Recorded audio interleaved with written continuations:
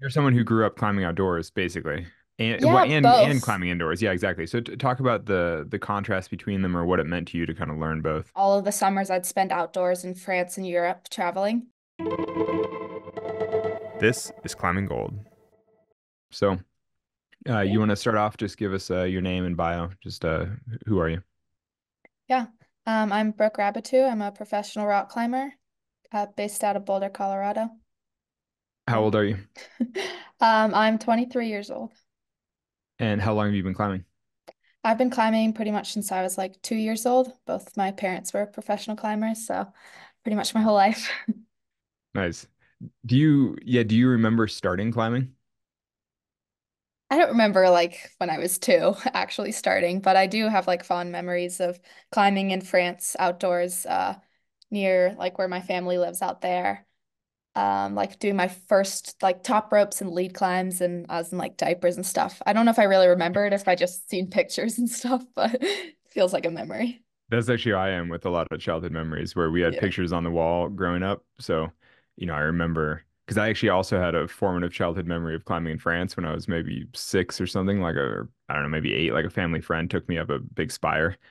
And I Sick. think it was before I technically, or maybe I just started climbing. That's the thing is I don't even totally remember it, but I just remember seeing the photos my entire life. So I sort of remember it.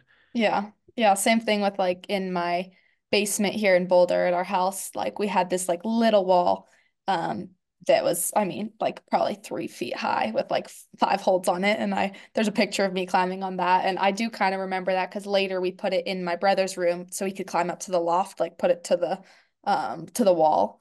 So those are kind of some of my earliest memories, I'd say. For someone who's been climbing literally their entire life, what do you Yeah. remember about learning how to climb? Because there must have still been some milestones where you're like, oh, that was the first time I got really scared climbing, or the first time. Yeah. My first like lead climb I remember, which was this climb called Flying in Anglar, this cliff Anglar in Saint-Antonin, which is where our house is in France, or was. Um, and it's like, I mean, I think today I could maybe do it no hands, like not actually, but it's like scrambling more than climbing. And I had done it many times on top rope. And I remember lead climbing that, and like I was like, well, that's a big moment for me. And I don't And even know how old I was. It's probably like six or something. any other climbing milestones that you remember? Let's see.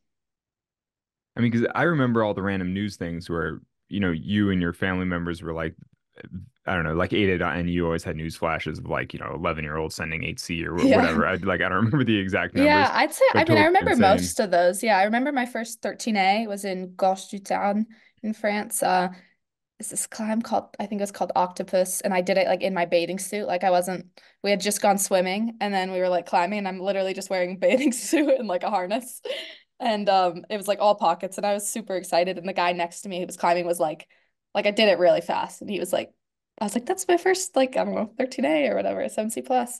And he was like, you could definitely do harder. And I was like, that was fun. And I And remember, yeah, and how old were you then? Like eight or I something? don't know. Or like maybe Yeah, nine? 8 or 9 probably. Like you barely knew how to read? I learned to read pretty young to my Yeah. to all my baby dolls, but yeah.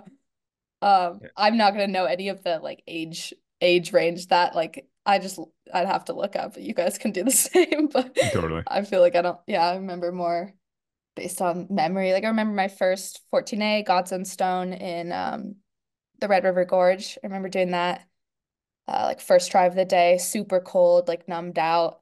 I had been working it. Like that was probably my first like real project. So that like felt really good. And then the same day, um, another climber who was the same age had sent a first 14A, so we were both the youngest, which Hmm. was really cool. Who is that? Tito, he's Oh, the a poor kid that died in that accident. yeah, Italian Oh kid. yeah, poor kid. Yeah. So we were like kind of the first to do a lot of things at the same Hmm. time. Yeah, Man. it's pretty devastating. Yeah, totally. At at what point did you basically at what point did you start climbing indoors slash competition climbing? Because Um, you're someone who grew up climbing outdoors, basically, yeah, and both. climbing indoors. Yeah, exactly. So talk about the contrast between them, or what it meant to you to kind of learn both. Yeah, I mean, I just grew up doing both my whole life, honestly. So I don't remember like when I started indoor or when I started outdoor, because that was just always my life. It'd be most of the winter, I was in Boulder with my family going to school and climbing and doing competitions with ABC. And then all of the summers I'd spend outdoors in France and Europe traveling. But yeah, indoor first memories. I mean, ABC used to be based out of the BRC, so we had like a little room. Um, and then ABBRC. the ABC BRC, and like a little tree house. And I remember climbing there, doing like competitions, and most of all, just climbing with like my friends who were also like really strong. There was like probably 10 of us, that were competing nationally. And um, yeah, I don't know. I feel like I just remember like having a good time more than like the actual moments themselves.